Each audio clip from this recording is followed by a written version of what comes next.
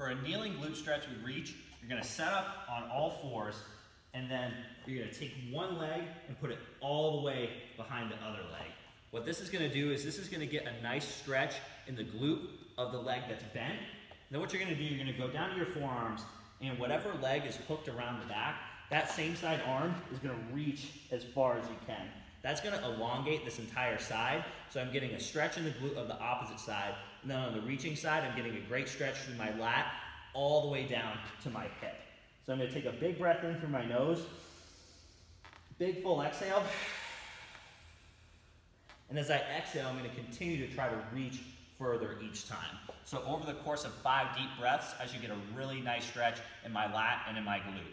Do all your breaths on one side and then switch to the other.